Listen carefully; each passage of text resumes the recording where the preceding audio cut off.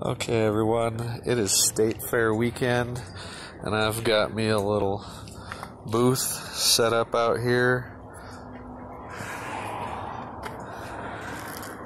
Purvey some of my wares, but it's free to set up a booth this weekend. You don't get the full space over there where they're selling parking, so it's free to come set up this weekend. So I thought, why not? But I forgot my hat at home, and I was using the little Disney store Mickey Mouse hat right there.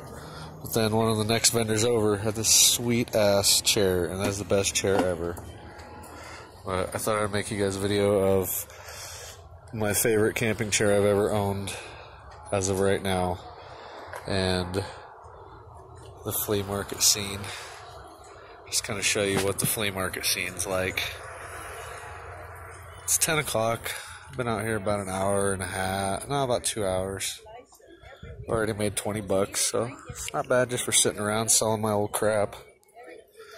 But I do actually have interesting stuff, like, you know, old toys, collectibles, puzzles, and whatever. But alright, that's it. I just want to show off my sweet ass chair I bought.